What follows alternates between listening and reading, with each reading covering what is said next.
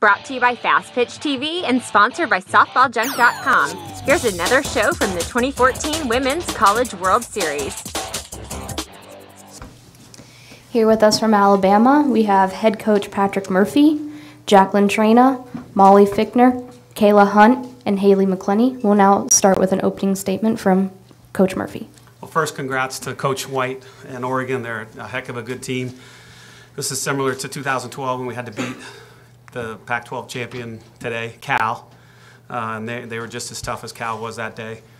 Just a really, really good team. And again, for Jacqueline to shut out that offense is just incredible. So you got to tip your hat to Jack and our defense, and then we got a couple key hits. And you know, usually in the postseason, you have to have the great starting pitcher, you have to have the great defense, and then the third ingredient is you have to get the key RBIs. And we were 3 for 3. Thank you, Coach. Please raise your hand and wait for the microphone before you ask a question. And please state your name and affiliation. Also, one more request. If you would like more than one of the student athletes to answer your question, please specify which one you would like to start with. We will now go to the floor for questions. Kayla, Michael, CasaGrandeAL.com. Just wondering what happened on that play. Have you ever scored on a play like that? What was that move called?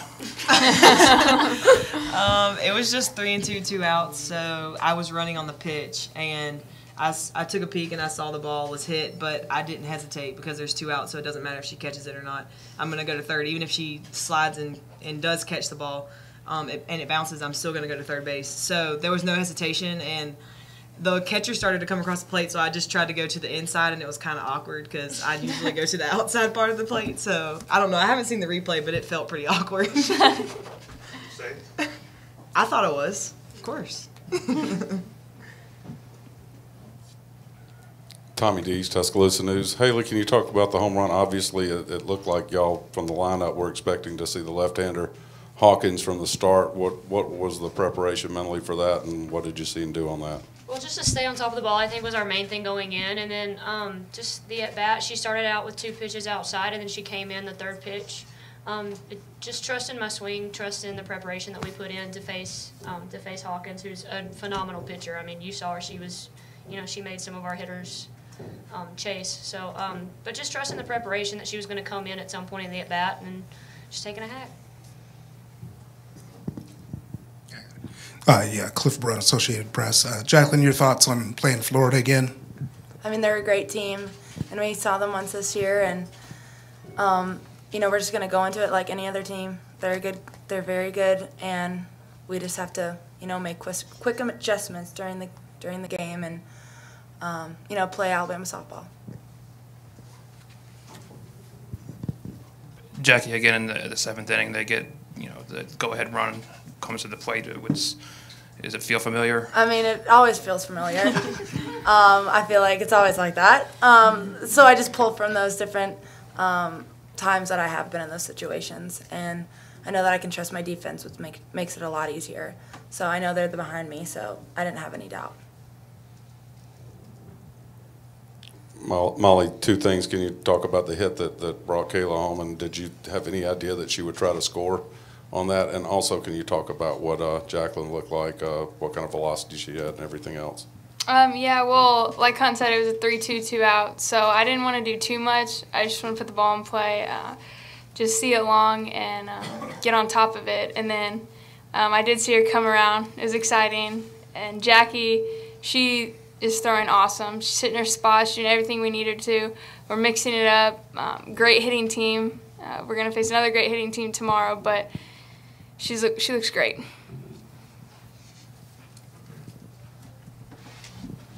As a catcher, what would you do if you saw someone coming at you, then sort of back off like that, the move that Kayla made? I would just try to tag her. Sorry. You ever seen anything like that before? I would have to watch it in slow motion. I was running, so I didn't really see it. Pete LaFleur, College Softball 360. Questions for Kayla about Haley. If memory serves, your guys leadoff hitters in the been people like Caleb Rowe or Jen Fenton, slap hitters, not necessarily home run threats. Is that safe to say? Haley's kind of an epitome of maybe a five-tool. I know it's kind of a cliche, but a five-tool player. What does it mean, you as a veteran player, to have a player at the top of your lineup that can do so much with their speed and her bat control, but can also get a home run in such a big game like this? Just give your perspective. And I don't know, Murph, Coach, if you have anything on that too as well. Obviously, it's great to have someone who, she has so many tools. She can slap if she's needs to make an adjustment, if she's popping up, or, she can hit home runs like you just saw. Having that at the top of the lineup is huge for us because, especially down the lineup, you know that she can get the key hit and she can get the RBIs, and she can also get on base if she needs to. She can bunt if she has to get on. She can hit the double in the gap to score the runner if we have second and third or something. So having those tools is huge for our lineup, to turn it over and to pass it down and to start it off. So having all those tools is huge for our lineup. I think she reminds me of a female Ichiro. That's the best way that I can describe her, because he can do all those things, and so can she. Patrick, back here. Greg Eklund for the Portland Oregonian. Two-part question. One, did Haley follow all your base running instructions in the first? And secondly, did the early opportunities give you the feeling that your team was going to break through against them? Well, one, the rule is at you or behind you, so she did follow the rules. She didn't get in front of it, so she couldn't advance. And then I think she didn't, I can't speak for her, but I think she thought that the girl made a great play. So she did follow the rules. And then, now I forget the other question. What was it? Breaking through. Oh, yeah. You got to credit Mike for having the guts to start the second kid. And we watched her last night against Oklahoma, and she made a couple kids look really bad. And a hell of a drop ball. But I thought we would eventually score against her, and I think he probably did make the right move when he did pull her for Hawkins. You just never know in this situation. The toughest part, I think, of coaching is when to pull a pitcher. How long do you leave her? When do you pull her? Do you go with your two kid, or your number one in this case? So it's just a tough situation for both sides, really. Yeah, Patrick, two questions. One, was your lineup set for Hawkins? Was it a left-handed pitcher lineup? Yeah, because we only had Haley in the top spot, but I felt good about Jackie hitting either one. And then Danny has been our best kid all week in BP. She's been our Jazz Lunsford from a couple years ago.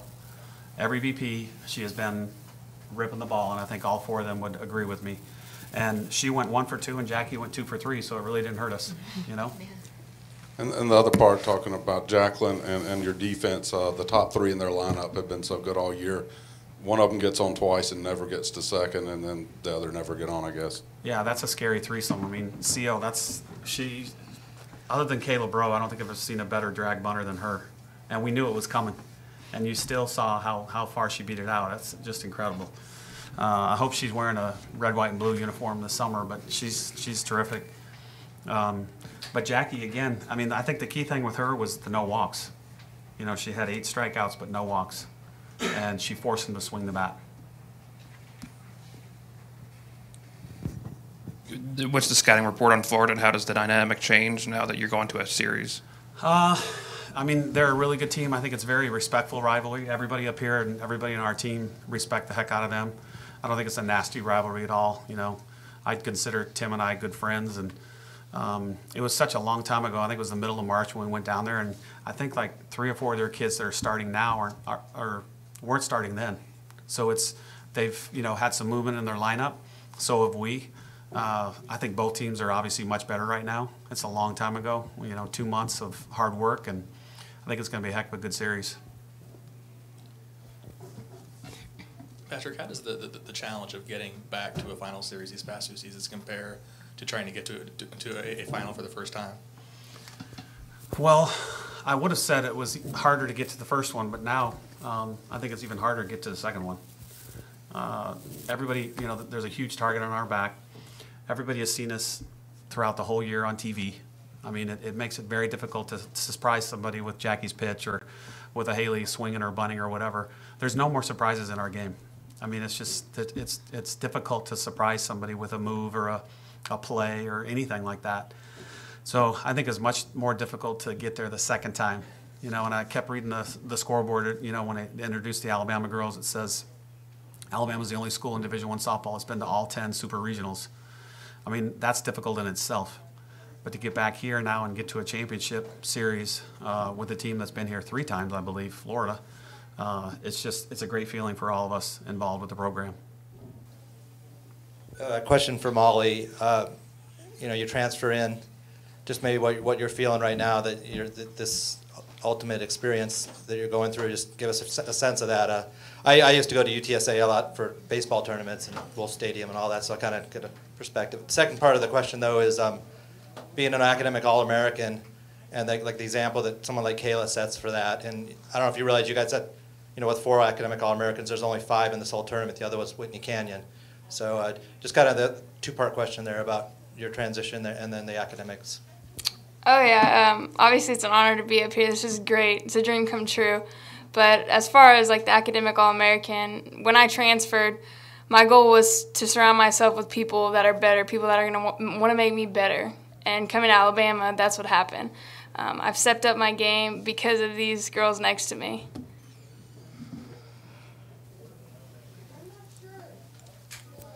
Last question. Yeah, for Patrick, Kayla, and Haley. Earlier in the postseason, some of your normal big hitters weren't getting as much production. Do you feel like going into the final that everybody that you need to start to break through is doing that? I think so. I think we're hitting on all cylinders, and this tournament alone, I mean, in super regionals too, we've had a different hero every night. And we said it the other day when before we played Oklahoma. That's the greatest thing about this team is 1 through 9 or anybody on the bench can come through in the clutch. And it's been Leona, it's been Peyton, it's been Runyon, and it's been Jackie, it's been Haley. I mean, that's why it's so much fun to coach this team. There's a different hero every night. Kayla? Yeah, I think he hit the nail on the head. I mean, pretty much that's exactly what I was going to say. You know, throughout this lineup, anybody and any part of the lineup can come through for us.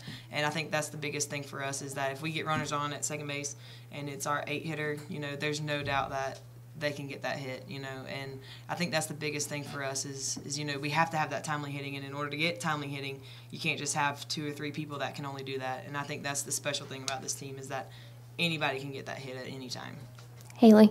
Yeah, I mean, I agree with what they said. I mean, we're one of those teams that we can attack you 1 through 9, but we can also attack you 1 through 18. It doesn't matter who's up to the plate in a pressure situation. We have the utmost confidence in whoever's up at the plate to get the job done. So I think that's really big for us just to get your attacking 1 through 9, but we can also attack you 1 through 18. All right. Thanks, everybody. Thank you. Looking for a softball bat? Do you want to save $30? SoftballJunk.com is offering an additional $30 discount on all regular price bats on the website. That's right, $30 discount. Just text the word Fastpitch to 555-888 and Gary will send you a discount code good for $30 off your next softball bat at SoftballJunk.com. FYI, that code's also good at the Arlington, Texas store. This show is a member of the Fastpitch TV network. See all of our shows and blogs at www.fastpitch.tv.